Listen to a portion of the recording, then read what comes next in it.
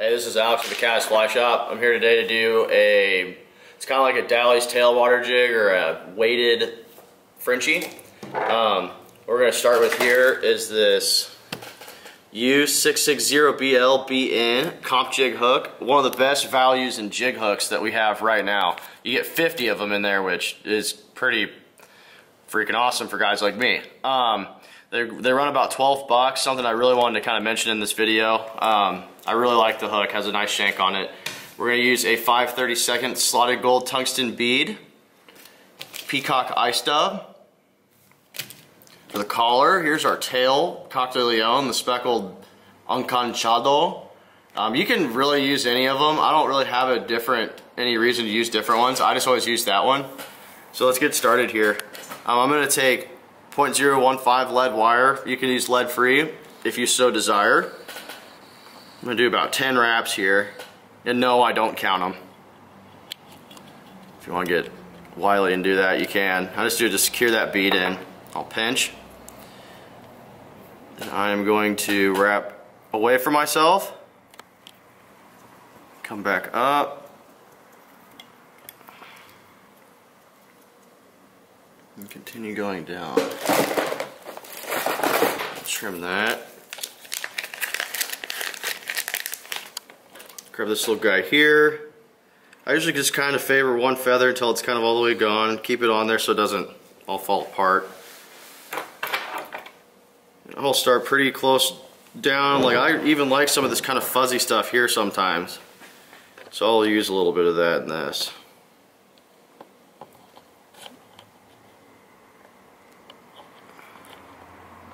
So yeah, this doesn't take very many here. I go about the length of the hook shank, and I'll actually go a little longer on some of these kind of nymphs where you use this stuff, because this stuff's so buggy, and it looks like pretty much any kind of like mayfly pattern. Like if you ever just kind of look at them on the bottom of the river, I mean they're kind of that color and have that kind of cool speckling to them. We also sell these in the full skin. That whiting makes them. It's something I would also consider checking out if you do tie a lot of flies, because it is an incredible deal. It's like, the tailing packs are pretty good too. Yeah.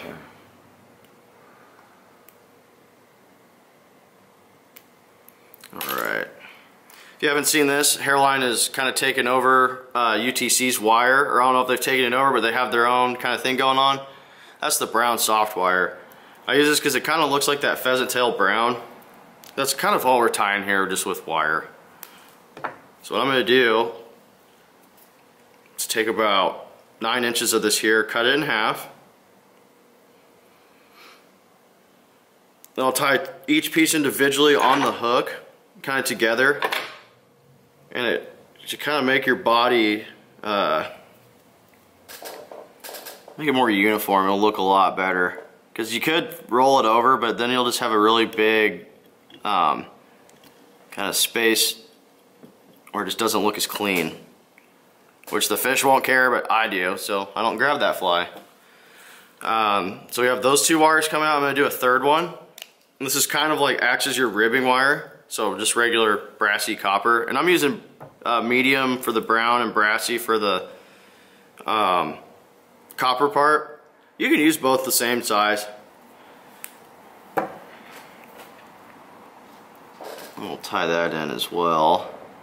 And I'm not folding my wire over. Most of the time when I tie a fly I do to lock it in there, but I'm trying to conserve space because we don't have much real estate on this hook. Alright, so we got our 3 pieces of wire there. So I'll kind of grab them, put them all together, run my finger over it, and so they're all kind of uniform. And then I'll start wrapping away from myself. With all 3? With all 3. And what you can always do is, if it's not tight enough for you, is bring that thread back here and kind of get them all together. So then we'll do that. Run your thumb down it too. Get this look nice and together. Alright.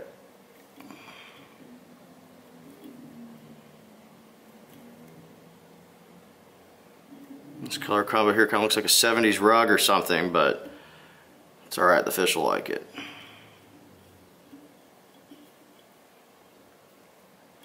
Do one more wrap. And yeah, the stuff kind of does want to get braided up on itself. For it to look nice and clean, you just have to be patient. Okay.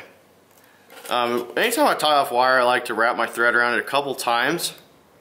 And I'll bring it up like this. Now normally I just rip it off, but we don't have that option. So take your crappy pair of scissors on your tying table and cut this stuff. Do not use your nice ones. But I mean, you can if you want, but wouldn't recommend it. I'll trim that and then I'll kind of bring it and bend it again so then it kind of stays out of my way. Last but not least, but for the collar here, I'm going to take some Ice Dub Peacock. And anytime I take this stuff, like this is a size 14, so I mean that's quite a bit of hair. Most of the things you'll see in the bin, I don't know if people either tear it up like this, which is what I do, is like I'll just literally pull all the fibers apart. And so then when I go to dub it, it's smaller, and it just doesn't, I find it to kind of make it a little more durable on your fly, so it doesn't just, you know, because if you just tie it in one big kind of wad and it bounces up on itself, it just doesn't seem to stay together. But I have no science behind that, just experience. Okay, so just like that, it doesn't take much. That's a perfect little collar there. Just gets the idea, and this is pretty much done. So what I'm going to do is take a couple wraps here, and then just 2 or 3 to secure it. I'll start whip finishing it, and it just makes a really, I like my collars and everything to be pretty sparse. You really want this thing to sink. That's the whole idea behind all this wire. You know, this is really good for a hopper dropper rig, pretty much spring through fall, especially around here on the Mackenzie, but it'll work on whatever waters you use Frenchies on. Pull that off, and that is it.